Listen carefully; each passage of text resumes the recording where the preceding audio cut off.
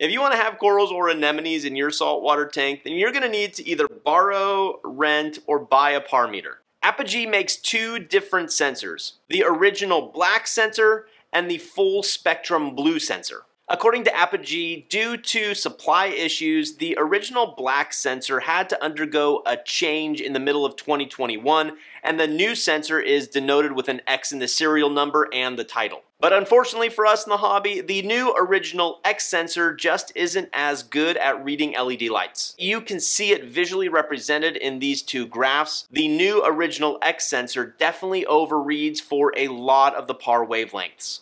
I actually own the original and the original X sensor, so I quickly tested it out on my Waterbox frag system, and I found the two to be almost identical with their readings. While undoubtedly more costly, the full spectrum blue sensor gives accurate underwater readings across a wide range of wavelengths. This is going to be your most accurate option. Then you have the Neptune Systems PMK monitoring kit. Apogee actually makes their par sensors, and I would say based on the price, the sensor is probably relatively equivalent to the original black sensor from Apogee. Two cool things to note about the Neptune par meter. Firstly, it comes with a rock hideout so you can keep it somewhat hidden if you want to leave it in place in your tank. And secondly, it connects to your Neptune Apex so you can easily log the par readings. And lastly, you have the Senai Reef monitor, but due to quite a few negative reviews and some videos I watched regarding the accuracy of the par meter, I'm not going to include that one in consideration for today. If you're not lucky enough to have a friend who will loan you her par meter at the drop of a hat, and you don't want to spend several $100s for your own par meter, you can purchase a par meter from BRS,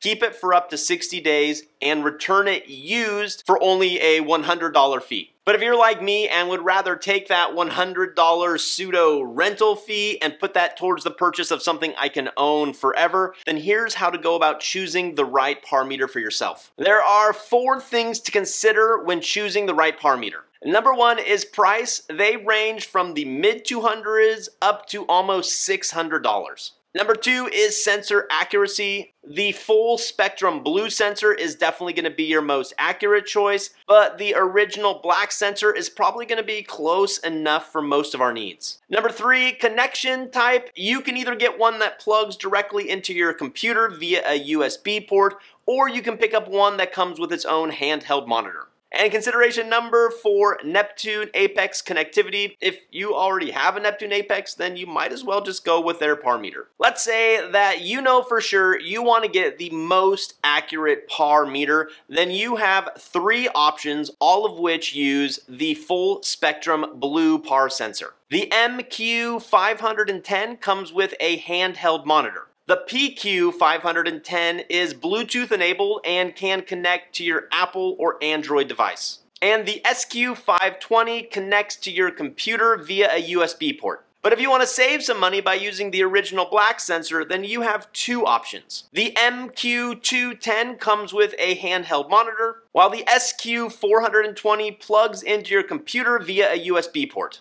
If you have a laptop or a computer near your aquarium, then just go with the SQ520 or the SQ420. Either of them are easy to use. You just have to download the Apogee Connect software, plug in your par meter, and you're off. But if you'd rather have that handheld monitor, then go with the MQ510 or the MQ210.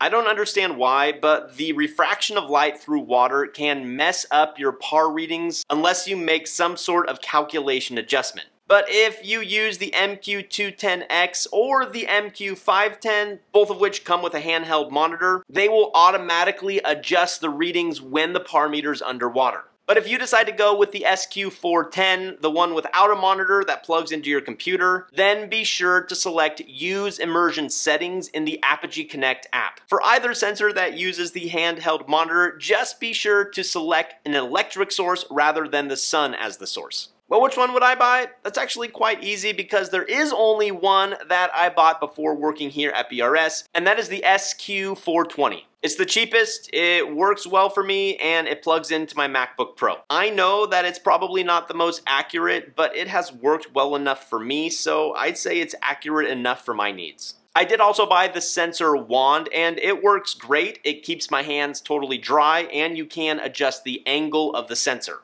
But if I were to do it again, honestly, I would just buy a shoulder length glove, do something DIY, or maybe even just get a piece of acrylic with some cable ties to lock it into place. Now it's time to learn how to properly use your par meter to tune your lights for maximum coral success. Luckily, I don't have to do that because we already did. And as always, everyone, thanks for watching. Happy reefing, be well. We'll see you next time.